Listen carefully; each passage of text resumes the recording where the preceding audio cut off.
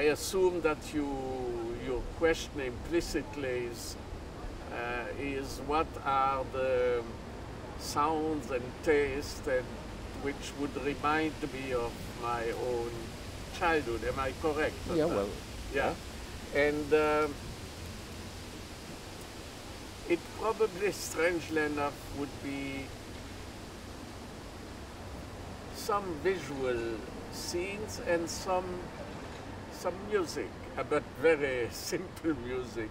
The music, the songs that my nanny used to teach me or taught me, and which remained in my mind and in my ears, and I could sing them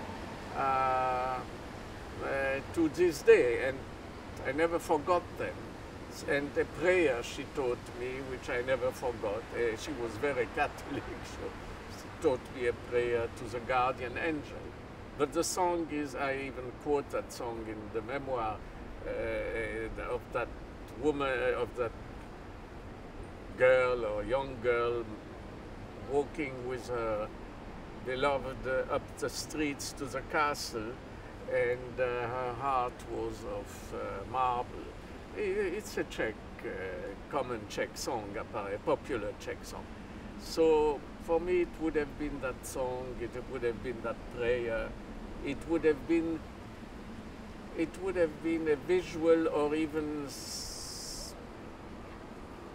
more than visual scene of my suddenly plunging in the water of the Moldau in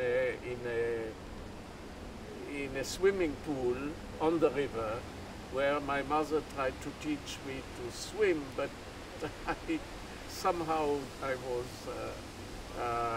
let go, and for a moment I remember as if I had been drowning, but of course I was taken up within a second. So this is Prague for me. I mean, Prague is also pastries, and Prague is a Christmas tree, and Prague is the illuminated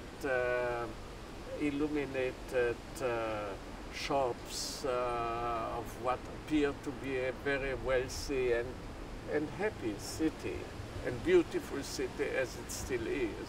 So any of those sense triggers of memory would apply, because I have quite a few reminiscences, much more than I just mentioned, of a childhood which lasted to age 6.5. The last great memories of Prague were, of course, the departure from the railway station Wilsonovi nádraží, which is the Wilson railway station, and I remember the scene very well. And whoever came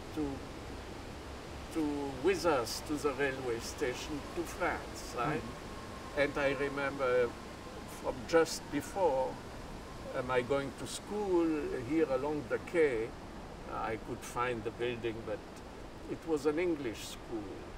My first 6 months at school were in an English school, although everybody spoke Czech, I guess, but we were taught partly in English or taught English in order, in my case, in our case, to prepare for emigration.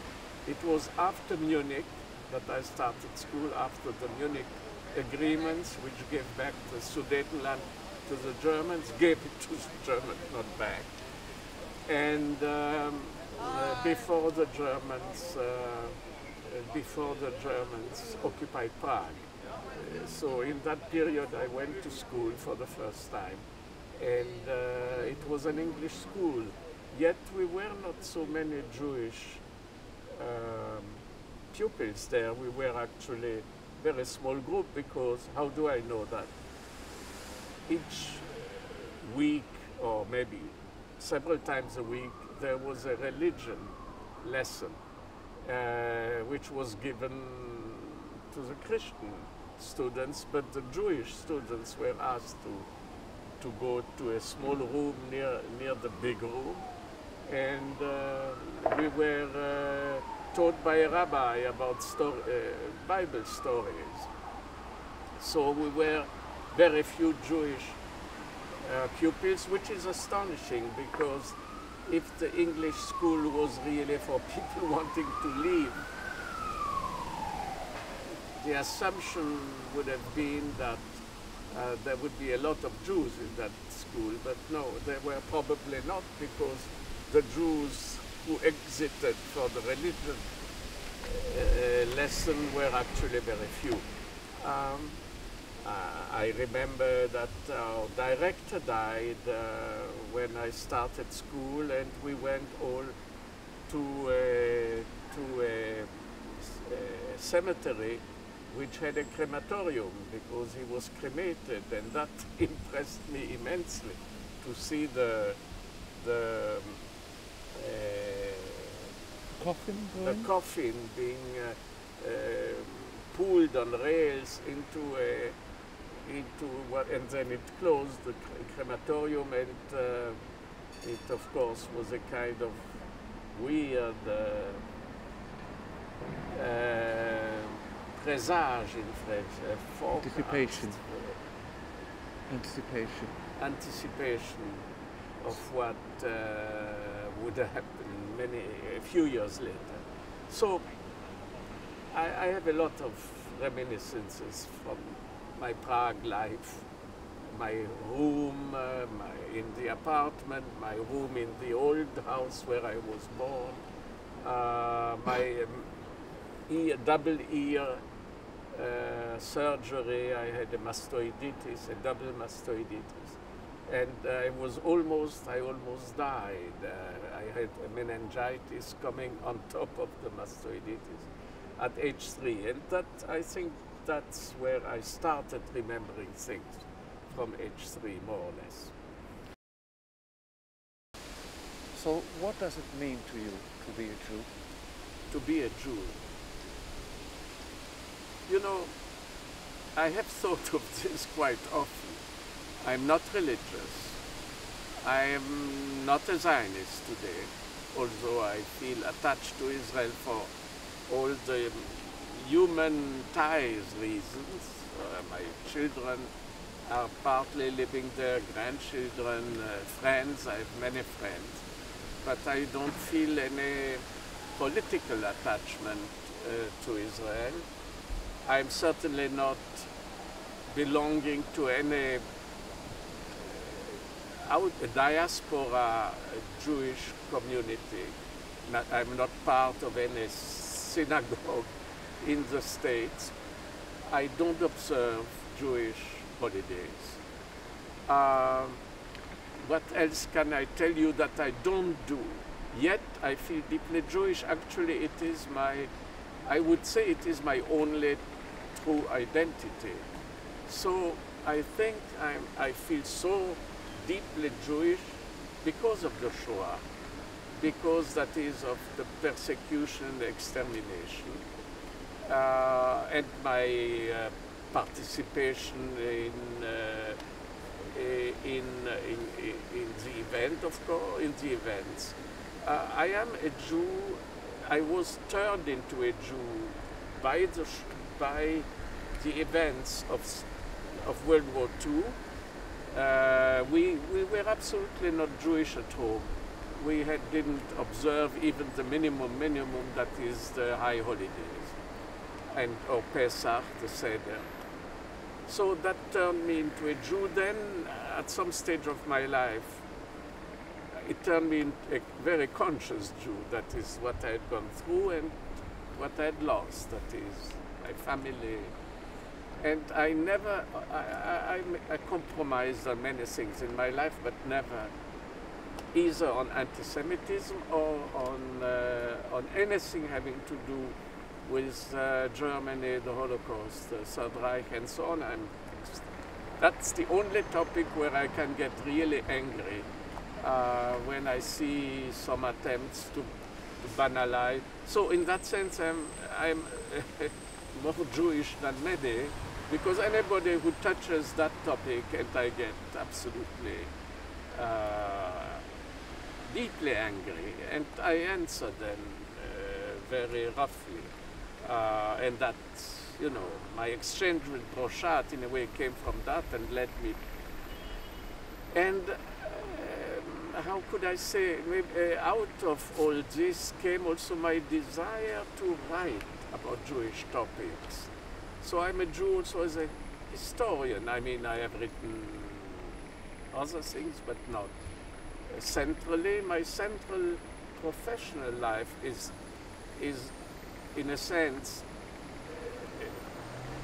is really built around Jewish history, or the history of the Jews during a certain epoch. I considered many times writing a more general history of the Jews in the 20th, of the European Jews, in the 20th century with all the currents and so on.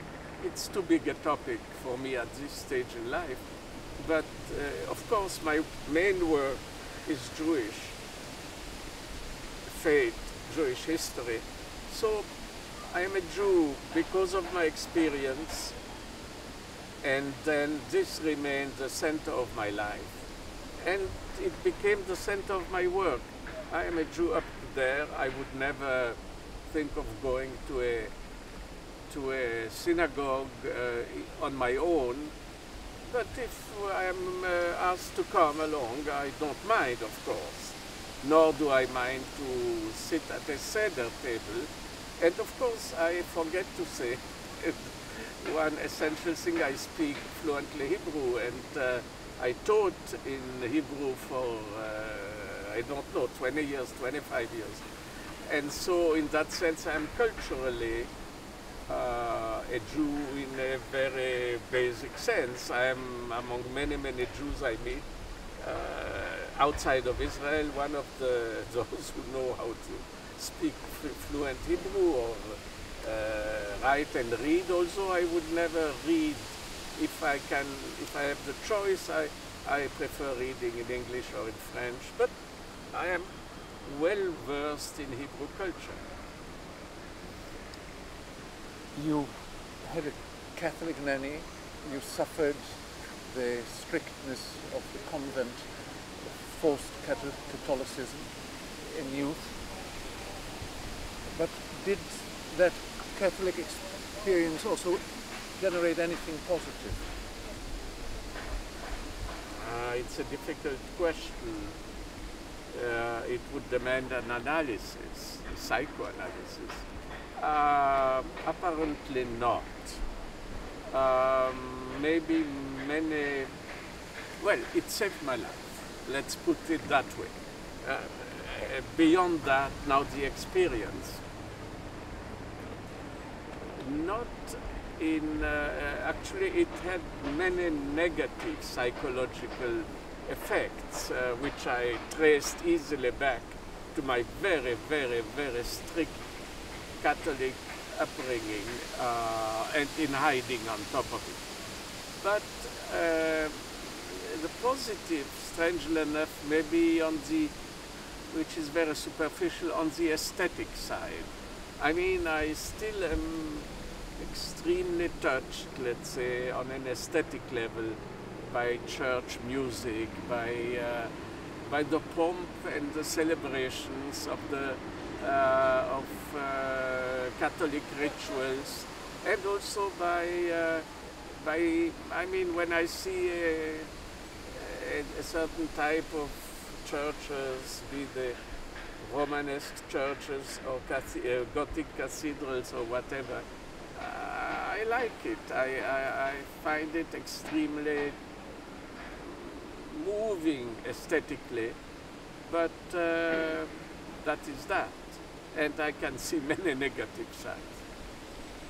In your autobiography, you wrote that perpetual restlessness and anxiety in perpetual motion is the essential feature of Jewish life in our time. Is that a self-portrait? Is that a projection? Is that a general observation of Jewish Well, life? it was a self-portrait, first of all. Notice that I lived in, I'm born here in Prague.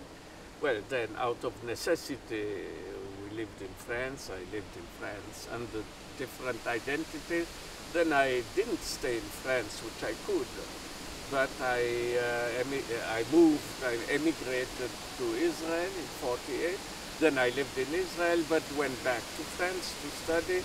Then I left France to go to Sweden. Then from Sweden, I traveled to the States, started to study there, worked there, came back to Israel, and so on. Then finally I landed, if I may say, in Switzerland for a long period of time, where I finished my studies and started teaching at the university. But then I didn't stay in Switzerland. Of course, I always moved between Israel and Switzerland. And then I finally moved to the United States and started teaching there, moving also between Tel Aviv and Los Angeles until I retired from there. So I have lived all over. And you may say that this is because there were opportunities.